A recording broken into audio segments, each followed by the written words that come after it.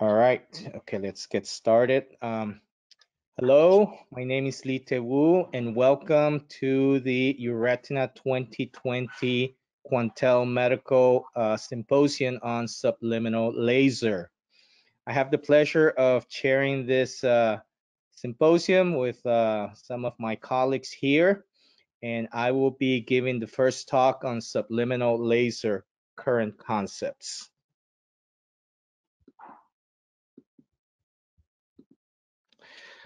So why do we use subliminal laser? It's the reason behind using subliminal laser is to eliminate the iatrogenic damage from conventional macular photocoagulation. And conventional macular photocoagulation is essentially the same as continuous wave photocoagulation. We already know from several decades of work when we do conventional photocoagulation is that the power delivered is throughout the entire pulse of the laser that we've selected. And that is essentially a duty cycle of 100%. We already know as well that we can try to avoid having this iatrogenic damage by modifying some of the parameters. We know that our target is the RPE, and we know that by using conventional or continuous wave photocoagulation, there's a heat expansion that occurs both in the vertical and the horizontal direction. To avoid this, we can use less uh, time. But in addition, over the years, there has been a new development where we play with the duty cycle mode. And before that, I need to clarify some things. The idea is to do some sub-threshold work that in the past has been also called as micropulse, and currently we're calling subliminal. So there's really no difference between sub-threshold mode, subliminal mode, and micropulse mode. It is important to note that we use subliminal mode in macular treatment. So I'm going to show you how we do this treatment. And the idea behind the subliminal technology is that we want to use the duty cycle. As I alluded previously, we will be using the duty cycle to allow a cooling time so the heat is directed towards the RPE and it does not expand in either the lateral or the vertical direction.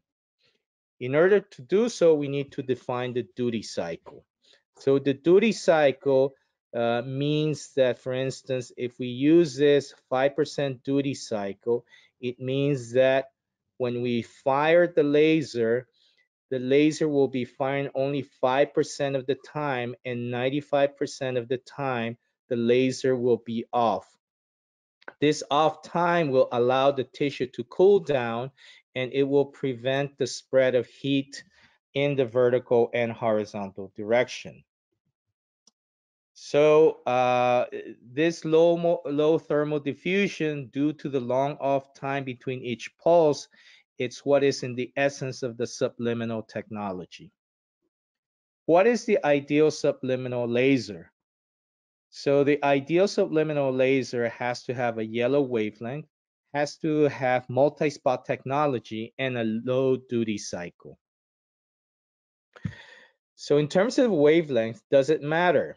So to obtain the best results with maximum efficacy and safety, the ideal laser should have a uniform thermal effect, a good penetration through opacities, and a low energy absorption by the xanthophyll, which is the pigment present in the macular areas. You can see these are the extension, the absorption curves from the laser, and we see that the target here is the melanin, and here we have a second peak in the hemoglobin. See here with the yellow 577, that we get very good absorption with the melanin, as well as the highest peak here in the oxyhemoglobin. And we are avoiding completely the xanthophyll pigment right here, which is a problem with the 532 lasers. Conversely, the more the infrared lasers, we will get a lower absorption on the melanin and even lower on the oxyhemoglobin. So does it matter the wavelength? Absolutely. And the best is 577. Another advantage of this is that it allows us to titrate the power mode directly under subliminal mode and allows us to reach a visible endpoint under subliminal mode. The second point is that we really need multi-spot technology in order to give a very efficient subliminal treatment. And this is how the multi-spot works. We have the laser cavity, which uh, transfers the heat through an optic fiber in through a scanner, and then there are two motorized mirrors that moves the pattern so that we get the burns in the pattern that we choose. It is important multi-spot in subliminal mode because that allows us to have confluent laser therapy. There's a lower risk of undertreatment with multi-spot, and monospot is very difficult in application. Mind you that when we're dealing with subliminal laser spots, the laser spots are not visible. So try putting 100 spots that are invisible to your naked eye, one next to the other without the multi-spot. The most common cause of treatment failure is undertreatment. And in terms of the duty cycle, we are working with a 5% duty cycle. Many years ago, Victor Chang, one of our panelists here, performed this study where they looked at different wavelengths and different duty cycles and came up with with the result that the 5% duty cycle was the safest duty cycle in the yellow mode to provide subliminal treatment. We really want a dense treatment with the large spot sizes. And many of you who are not familiar with this technology are going to look at the large 160 micron spot sizes and will question this. But remember, there's no intended thermal injury using the subliminal. So we can use this large 160 micron spot size. And these are used in order to increase the treatment area and to ensure a dense delivery of the laser impacts. So for instance, if we want to treat this area, 25 by 50 microns. If we were to continue using the 50 micron spot size, we will need 81 spots to fill this area. However, if we use 160, we are still using the 25 spots. We have developed treatment guidelines over the years, and these were led by Victor Chan and Quan Nguyen over the years. And the suggestions are the following. We really just need to modify a few things. So the spot size is always 160 microns. Put the laser in the subliminal mode. The duty cycle by default is 5%, and the exposure time is 0.2 seconds. We recommend a laser that gives you approximately a 1-to-1 magnification in the retina, and such laser is the Volk area centralis. So the only thing that we really need to worry about is the power titration. And in order to do so, we need to determine the thermal threshold. And in doing so, we increase the power level until we reach a visible endpoint. Then we need to put the multi-spot delivery mode to implement the subliminal treatment. And the important thing here is to verify the spacing is at 0. By default, it is. And then we need to lower the thermal threshold to 50% of the power level and use it to treat the patient. So how do we determine the power level? So we look at the at the macular periphery in the healthy area, and we start the power titration in subliminal mode with a duty cycle of 5%, and we slowly increase the power level until barely visible threshold burn is observed. Important things to note is that you should not be seeing a visible reaction during the treatment.